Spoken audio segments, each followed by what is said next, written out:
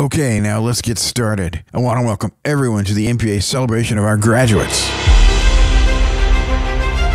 I know this is a very special day for everyone. You've chosen to pursue a degree with a goal of helping your communities, and that is one of the most admirable things I can think of. And so I cannot wait to see where all of you end up.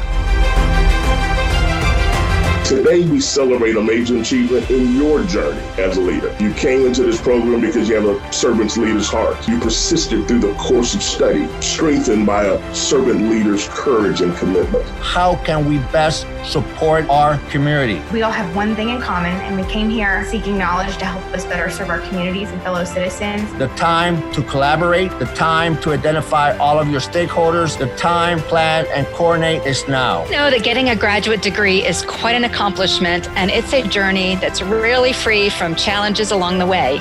We've all overcome tremendous obstacles. It's obvious we all possess the same qualities, perseverance, tenacity, audacity, and faithfulness.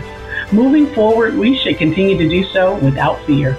I want to thank my fellow students as well as the faculty and staff at Troy. I was blessed with really excellent professors. They're credible in integrity and compassion. For a child that grew up in a society where education is considered strictly for men, I understand entirely the fulfillment associated with this life-changing moment.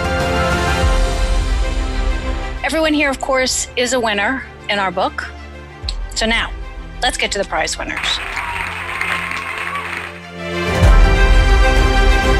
Thank you, Dr. Mina. We're going to begin with Jasmine Brown, Joshua Christian, Jacob Horneuer.